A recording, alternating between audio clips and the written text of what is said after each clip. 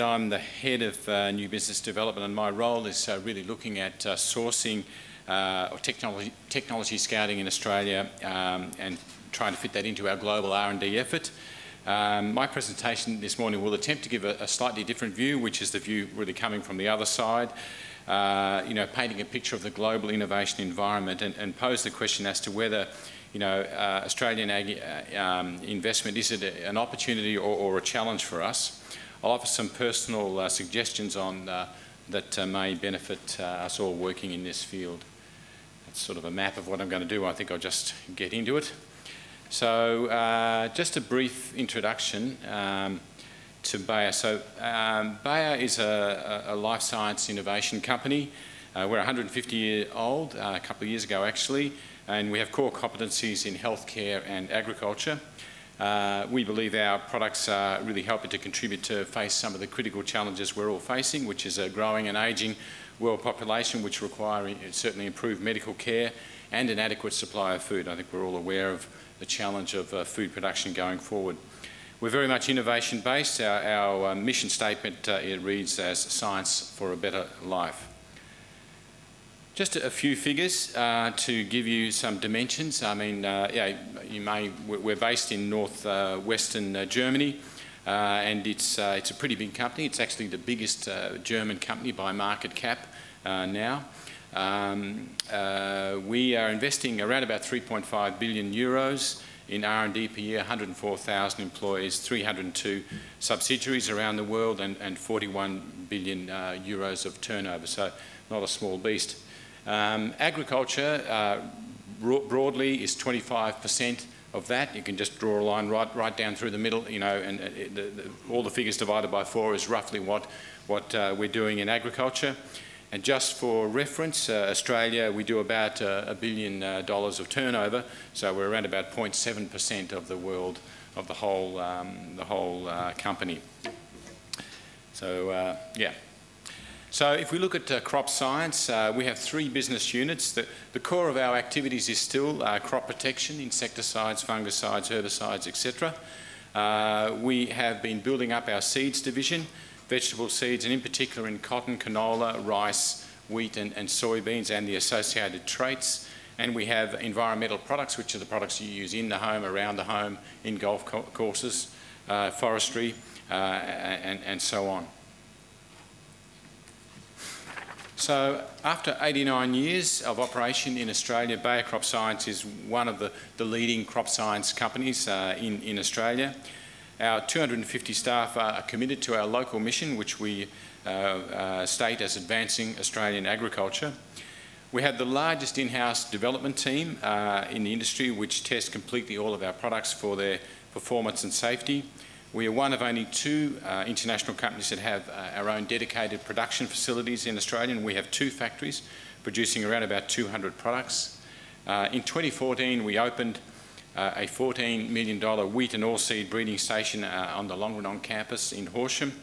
And finally, we have extensive sustainability programs, including 5 separate ag education programs. We support several rural, mental and physical health initiatives. And we're a core member of the Sustainable Agriculture Initiative of Australia, along with a lot of large food companies. So I think overall these investments, long-term investments, emphasise that we have a long-term commitment to Australian agriculture. So I don't want to make it a product presentation, but I just thought I'd highlight some of our recent product launches, which sort of indicate the diversity of technologies that we've been recently introducing. So in fact, over the last 5 years, we've introduced 22 new products, 4 of which are based on new active ingredients. I'll highlight on the top left-hand side Sakura, which is a new herbicide controlling resistant ryegrass, which is a key resistant weed management tool in the Australian wheat production systems, and I think it's probably the biggest product sold in Australia at the moment. Belt is a new selective insecticide that allows pest control programs incorporating biological products. And these programs are actually recognised with 2 national awards over the last couple of years for the innovative way in which we put a whole consortium of different companies and products together. PodGuard canola is a new variety launched last year which reduces the natural process of pod shatter in canola. So direct heading of canola is possible, which reduces the seed and yield losses. And finally, Lunar Sensation is a new generation fungicide which can extend the shelf life of different fruit through exceptional in-crop disease control. So such innovations help Australian farmers keep at the cutting edge of low-impact, sustainable and globally competitive farming systems. I'll talk a little bit now about the innovation pipeline sort of going forward. I mean, those products are sort of classically in where you might expect us to be developing products, but there's a lot of activity more broadly looking forward. So our historical strength has, and I'll just comment that this is a sort of general trend. We're doing it, but certainly some of the other companies are doing it as well. Bayer's historical strength has been in chemistry, as production and biological systems evolve, there's a continual need for better, more targeted and safer chemistry. And we've kept a lot of activity in that space.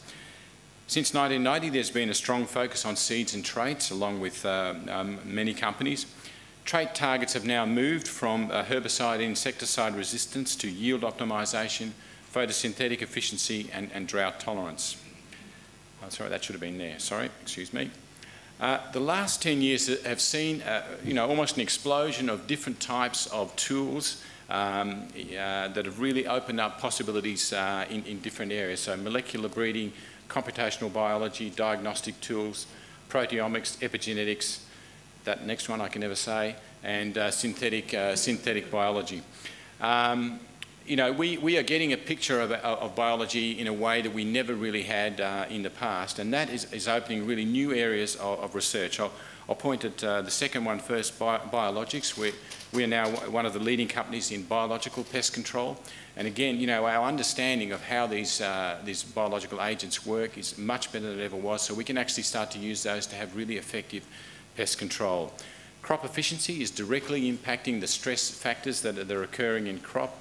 Of course, digital agriculture, new breeding technologies. We've all heard about CRISPR and various other new breeding, very precise breeding technologies that, where there's a lot of effort going into. And finally, sustainability research, which really emphasises that we're really doing a lot of activity and research about the actual long or end-to-end sustainability impact of these technologies and integrating them in integrated systems that ensure the long-term sustainability of those systems. With the broadening of these R&D fields, global R&D companies have rapidly increased their R&D spending. So this recent report indicates that the top 6 companies, which actually in a few days will be the top 5 companies and possibly the top 4, are now investing in excess of $8 billion per year in R&D in these spaces. So it's a very substantial amount of money. You may wonder how you can get to spend so much money. So I thought I'd just show you a couple of pictures just looking at the chemistry research, and this is our headquarters in Monheim in northeastern Germany.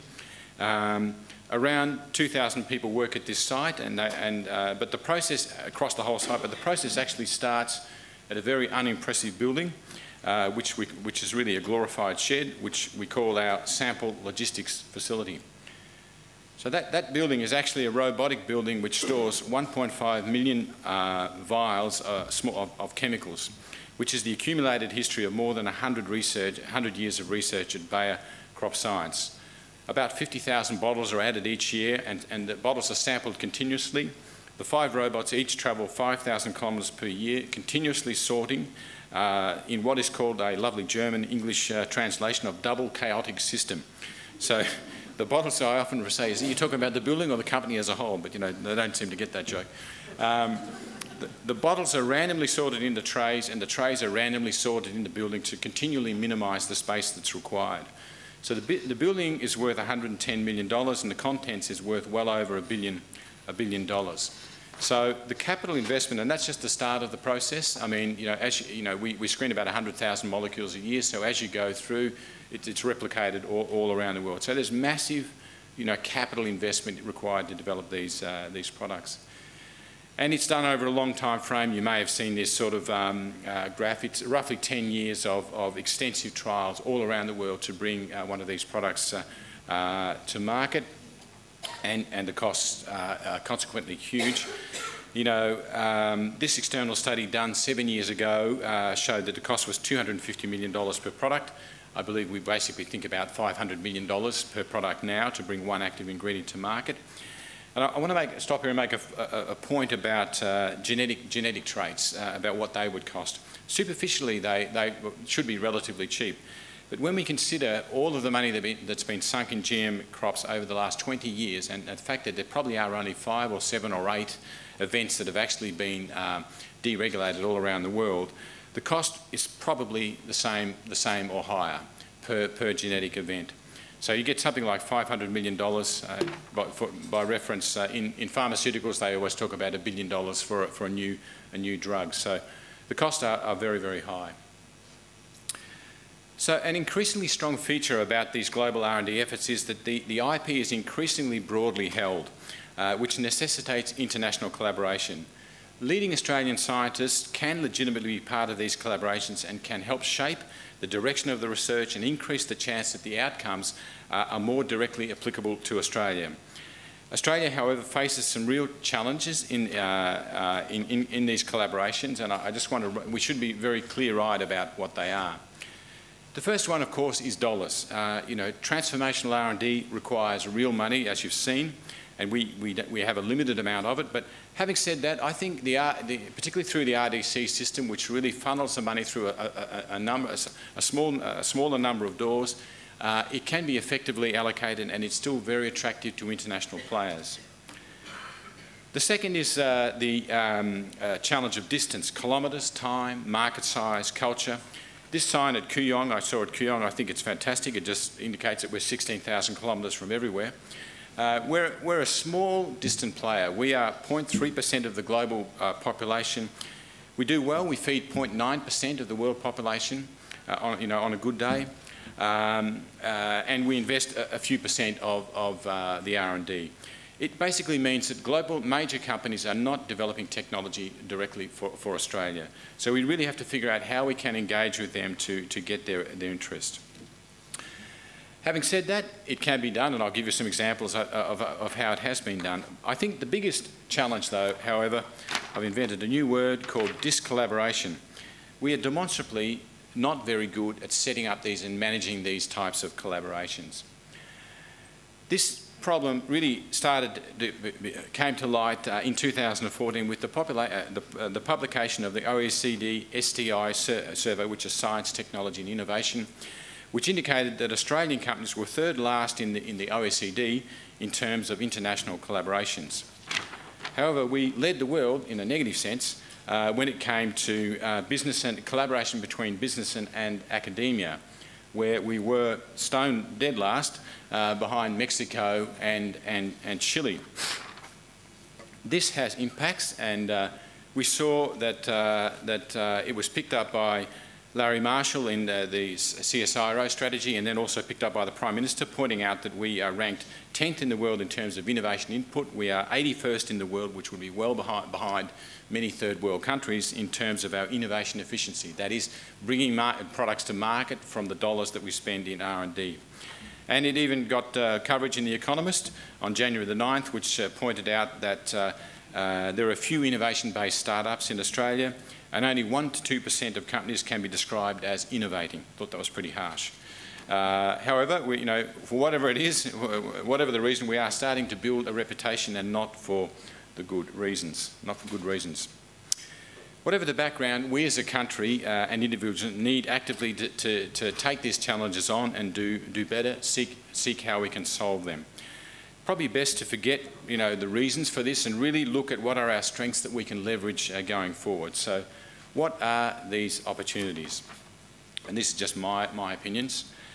I think we should start from the fact that we have great R&D here. There's absolutely no doubt. We have apparently 9 of the top 100 global life sciences universities conducting world-class research. CSIRO is undeniably a world leader and a world-leading brand as well. The Australian environment creates some specific set of outcomes which are of interest globally. We have established skills in low-input dry-land agriculture, which will become increasingly relevant under a climate-changing world. Secondly, we have a focus on efficient agriculture, driven by a complete lack of government subsidies. There is an upside. We are very efficient in what we do, and when we do something, it really produces result on the ground. And not to support Selwyn too much, but point out that the PIRD Act and the RDCs are really a great innovation. In an organisational sense, it provides a one-door entrance point for companies such as Bayer, which really cannot be underestimated. You can go there, you can get a picture of all of the R&D activities in the country, and there is the opportunity for some potential co-funding. So to give you hope, I want to give you some examples of what we've done at Bayer.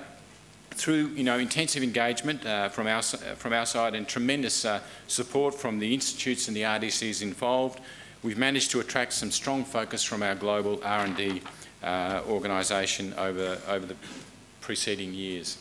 We'll start with the example of CSIRO. We've collaborated with CSIRO for some 20 years in cotton and wheat breeding research, as well as fundamental science research, such as the invention or the demonstration of gene silencing in plants in the middle of the last decade.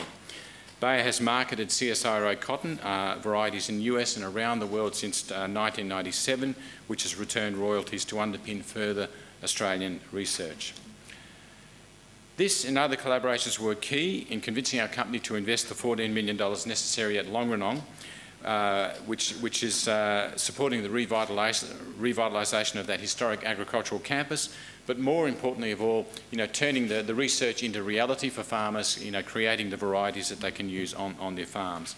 And I'll point out that we cooperated with those various organisations on the bottom right-hand side in that partnership. Most recently, we announced the Bayer GRDC Herbicide Innovation Partnership last year, which saw the signing of a $45 million global herbicide innovation partnership, which will see Australia raised to the top tier, a top-tier country in herbicide focus for Bayer, including local testing of early candidates in Germany, the subsequent testing of all of these candidates in Australia much earlier than has been done in the past, and the training of 30 Australian postdoctoral fellows in advanced herbicide research. And you see two happy people from Curtin University who are over there now. They started on the 1st of December last year. We're opening that laboratory next Wednesday. It's a unique collaboration which places Australia at the cutting edge of that activity of herbicide research. So just to finalise, so is it a challenge or an opportunity? Well, I think it's a challenging opportunity. Transformative ag innovation is a global activity. Australia needs to access global technologies to meet local challenges. R&D collaboration is critical, cross-country, cross-institution, cross-company. Australia has unique opportunities based on our special skills and environment. The PIRD and the ARC systems are real assets. Australia, however, faces some key challenges which shouldn't be underestimated: the distance, the dollars, the discollaboration. We must develop a global innovation mindset, defend and grow our core structures, universities, CSIRO and the PIRD institutions. It's absolutely critical that we, at least in certain areas, we remain world leading, and then we can attract the interest of global companies. We need to build a long-term skills in global collaboration. It's not for the faint-hearted dealing with the big companies, I admit that, but it's something that has to be done, and we need to build those skills. And where we are a global leader, we really should take up the cudgel, we should lead, at a global level. So I'd like to finish with a slide of the Global Youth Ag Summit held in Australia last year, another type of broad-based collaboration, and you can see the various institutes we collaborated with there. We had 100 young people from around the world, and they discussed the issue of global food security. They developed a Global Youth Ag Declaration, which we took to the FAO, and it resulted in 300 international news articles and more than 24 million social media hits. As far as we can see, all of them were positive.